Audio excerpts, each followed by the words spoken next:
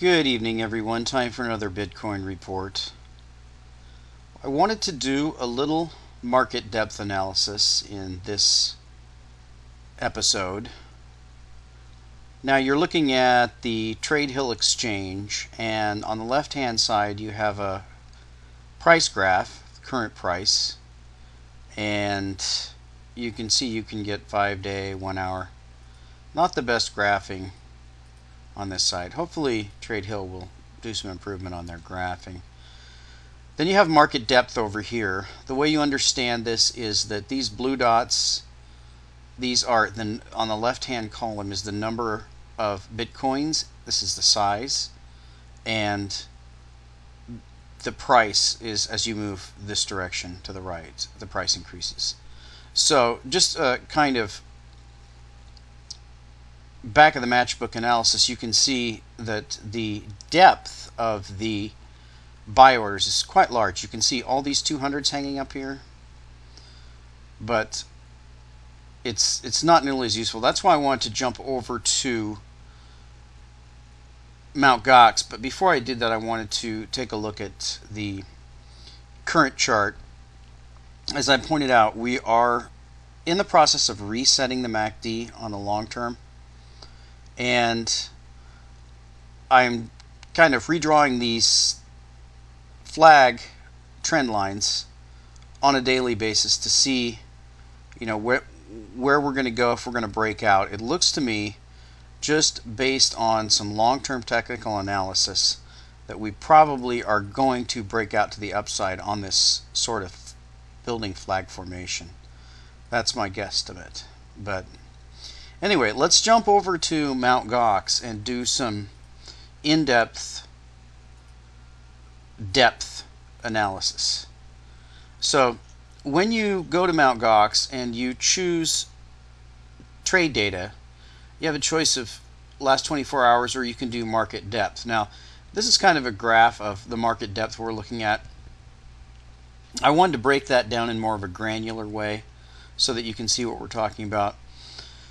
So what I did was I just took, this is very useful information they give you here. I just took this data and basically highlighted all of it, and I did the bid, then I did the ask, but I've already done it, so I'm just going to show you kind of roughly what I did.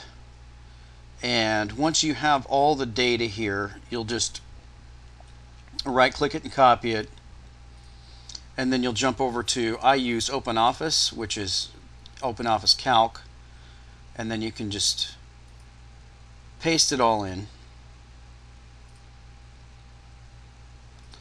and you can see there's all the data.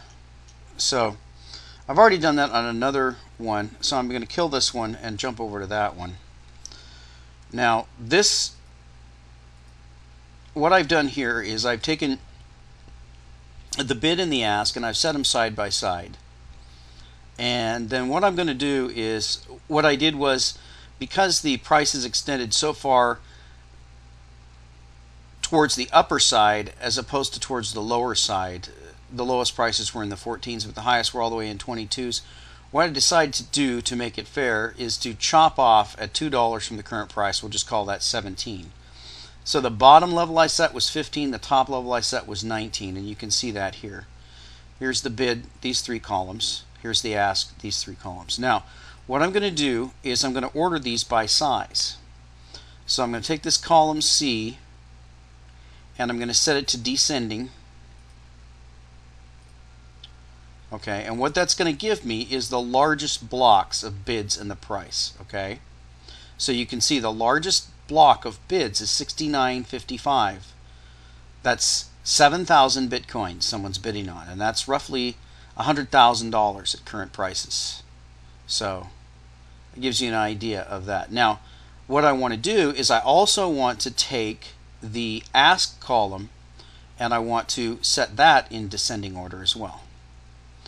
What that's going to give me is a side-by-side comparison of the depth of the market.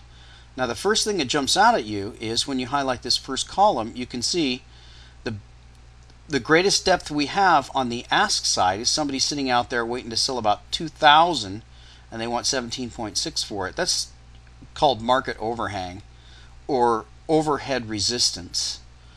Now, back down at 16.5, though, we have almost 7,000. You can see back at 16, we have 6,000. So for us to get to this level, about 2,000, that's on the ask overhang, to go down on the bid side, we've got to go 1, 2, 3, 4, 5 steps down to 15 to get down to the number that we have here. And so we can just go down and compare them. We've got 1,800 to 500.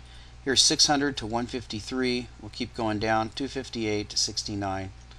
So you can see our depth, and we'll go all the way down here and see if they match up. And they actually go farther. There's a larger number of asks, just separate bids, but as far as volume, you can see that the buy column is has much more depth. So at the point where we have 342 buys, as far as the largest size of buys, we only have 77 corresponding asks. So you could also total these columns, and that'd give you an idea as well. But just looking at these rough numbers, you can see that comparing these two columns, the power of buying is much stronger than the power of selling. In other words, there's a lot more money waiting to come in. Now, as these buyers, as their orders are unfilled, you can see, for example, this block here, 6,500 Bitcoins. They want to pay $16 for that. Now, if the market continues to move up or stays flat, you will probably see this person and other people begin to move those bids up to a higher price, because ultimately, if they're aggressive enough, if they believe in Bitcoins enough, they're going to want to get filled. They're going to want the coins. They're not going to want to sit there and have a bid below the market as the market moves away from them. So just comparing this section down to $15 and this section up to $19, you can see we've got 2 to 3 times the number of buyers waiting to come in. That's tremendously bullish just on the technical picture of how many buyers want to get into the market. So I've had a number of people ask me to do some type of analysis on what size this market can become. And this is an indication of what I'm talking about, of the amount of buyers to come in. Now, if you let's just do some rough calculations. We've got, at current time, we're at about 6 million Bitcoins. That's outstanding. Remember, our total that will be able to be produced is approaching infinity towards 21 million, so it'll never reach that, 20.99999. So we'll just say 21 million is the total, but right now we've only got 6. So if we take this 6 million times the current price is $17, we've got a market cap of 102 million. Wow, that seems low. Let me do that again. 17 times 6 million. And that's correct. So that's a market cap of 102 million. Now that's a pittance. That is such a tiny market compared to anything. So let's compare it to some things. We'll just leave that there. And let's jump out and let's do a market cap. Let's take Apple Computer.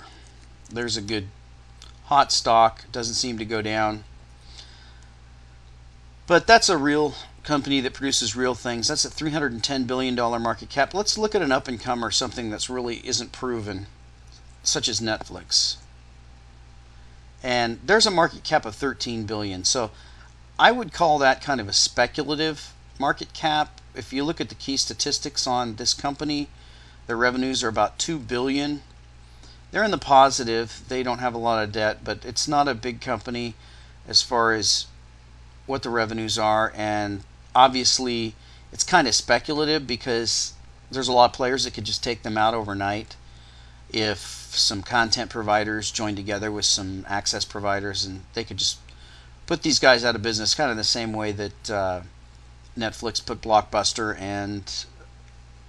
and Hollywood out of business. So kind of a risky business model, not really certain, but you can see 13.9, we'll call it a $14 billion market cap. So enough people believing in the product that it's going to succeed, are willing to bet this money, and they're seeing some returns. So let's take that market cap and do a little math using that market cap. So we're going to take our $14 billion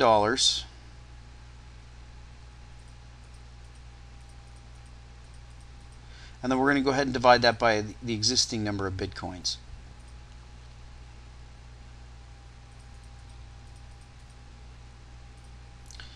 And that gives you a price per Bitcoin of $2,333 a coin.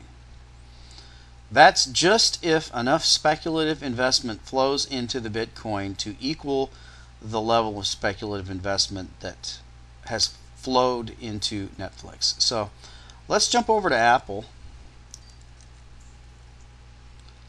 and let's take their market cap, which is $310 billion, and let's do that one. So we'll take 310 billion divided by the current 6 million Bitcoins outstanding, and that equals a price of $51,666 a coin. So let's take one more figure just to give you an idea. The outstanding amount of dollars, as far as dollars and derivatives, one of the figures that I've seen is 600 trillion.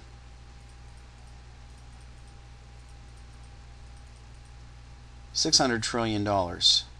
Almost too big, possibly break our calculator. So we're just going to say, let's say that, and this is just dollars, let's just say that 1% of that flowed in to Bitcoins. That's going to be 6. That's 1,000. That's million. That's billion. That's trillion. 1% of the money stock divided by the number of Bitcoins, 6,